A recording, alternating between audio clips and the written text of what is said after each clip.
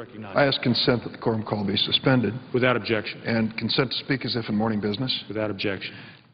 Mr. President, it's my honor to come to the Senate floor this evening to speak on the issue of the DREAM Act and to have among those in attendance on the floor of the United States Senate a group of senators from Mexico who are part of the Mexican-American Interparliamentary Union. They are here on the floor with the Majority Leader, Harry Reid, as well as Senator Tom Udall, who is coordinating their visit to the United States over the next several days. We are honored that they are here and that they are allowed to come on the floor and to witness our Senate, at least in this proceeding, where I will make a brief statement.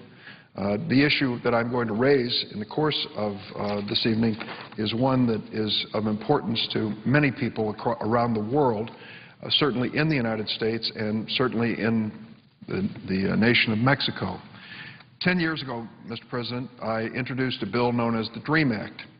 The DREAM Act was an effort to put into law an opportunity for people, young people, who were brought to the United States and are undocumented to have a chance to become legal in the United States. The first person brought to my attention was a young woman in Chicago, Illinois, who was Korean. She came to the United States at the age of 2. She was an accomplished musician.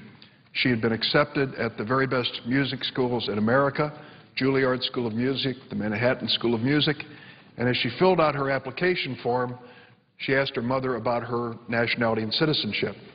Her mother told her, "I'm sorry, I don't know the answer because we never filed any papers. We brought you here as a baby, and you've lived here all your life, but we don't know what your status is." And she said, "What should we do?" And her mom said, "We should call Durbin's office."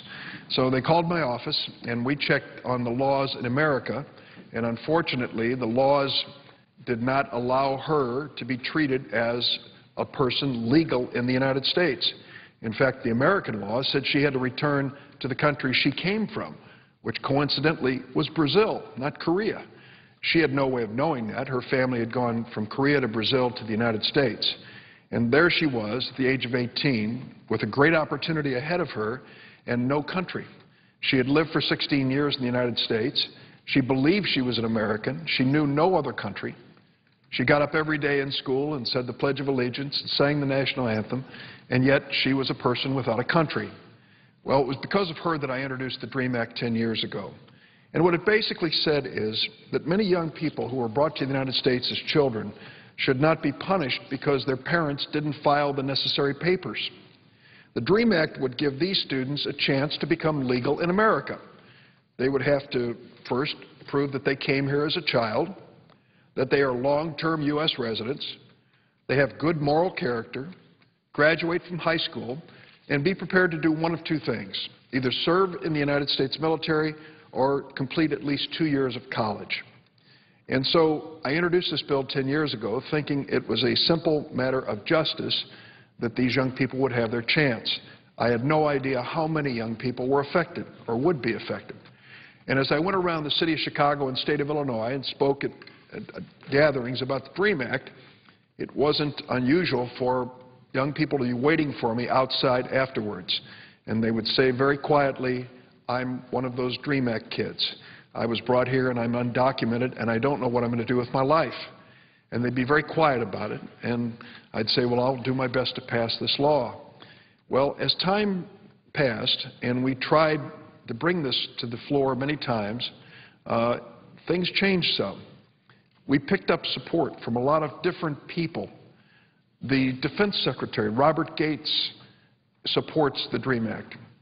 He called me one day and said, as former president of Texas A&M, I know what it means to have students, college students, who cannot attend an away game for any sports because they're undocumented.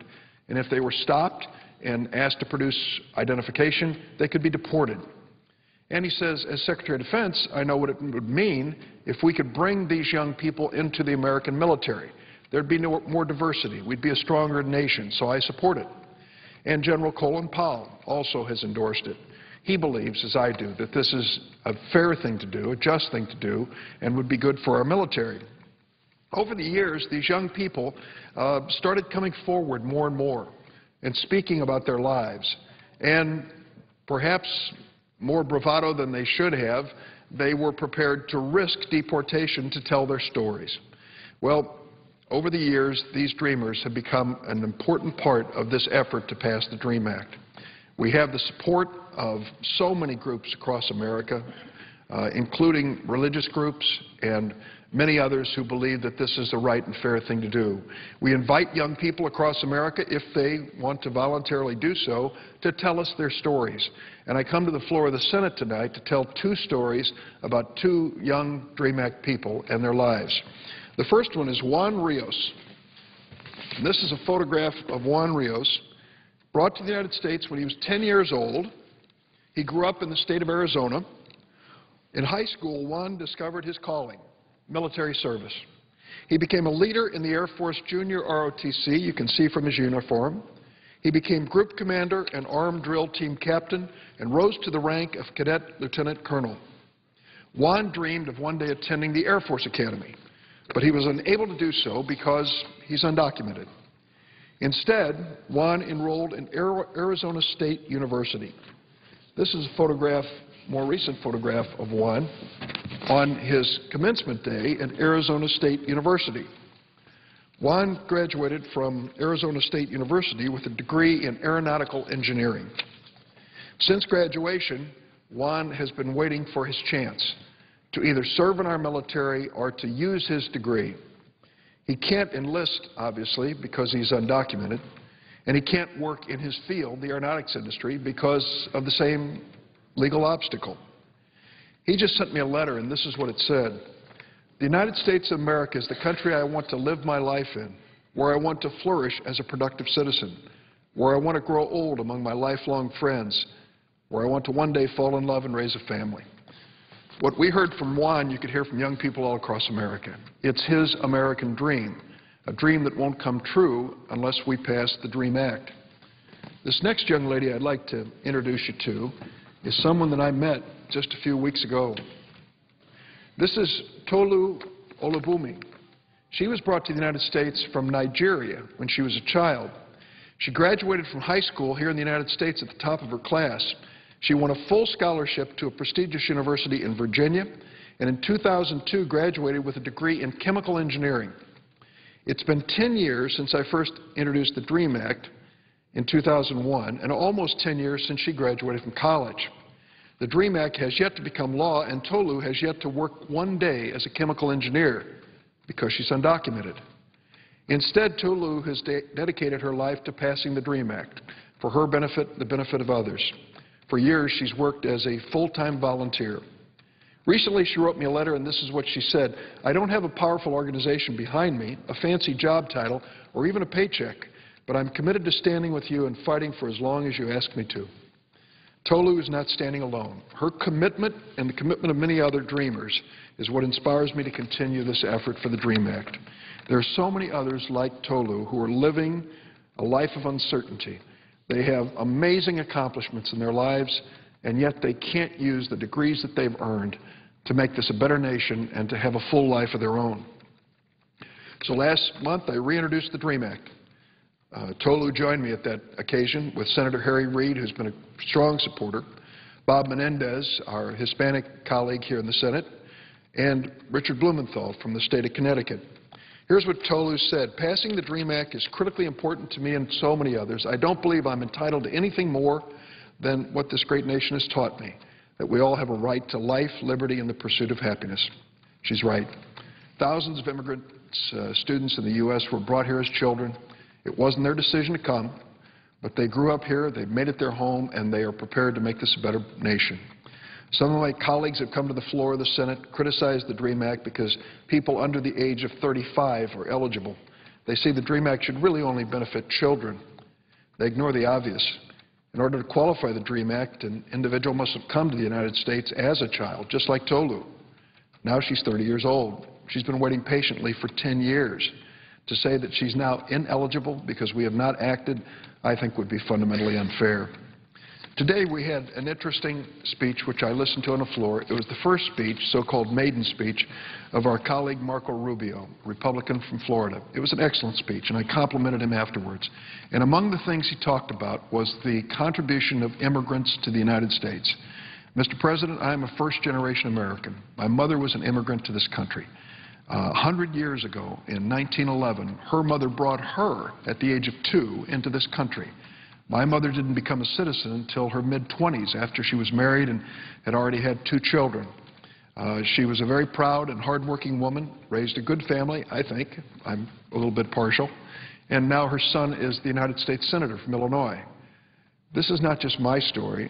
It's not my family story. This is the American story. This is who we are.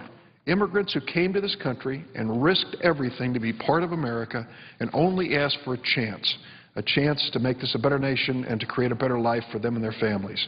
The DREAM Act will give thousands of young people across America that chance to become part of America's future. It is the just and fair thing to do to make us a stronger nation and to keep our promise that we are going to be fair in the way we administer the laws. I urge my colleagues to take a look at the version of the DREAM Act that has been introduced. I urge them as well to join me as co-sponsors. We will work carefully with other countries and other nations to make sure that we demonstrate to them the sense of fairness that is part of America. Mr. President, I yield the floor.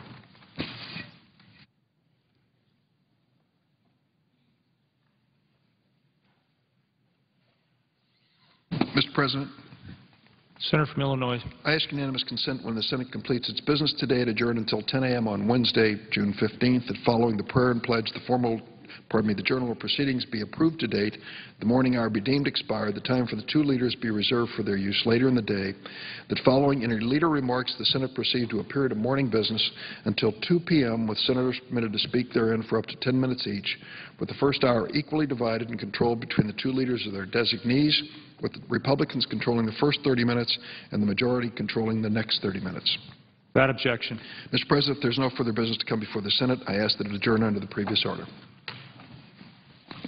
The Senate stands adjourned until 10 a.m. tomorrow.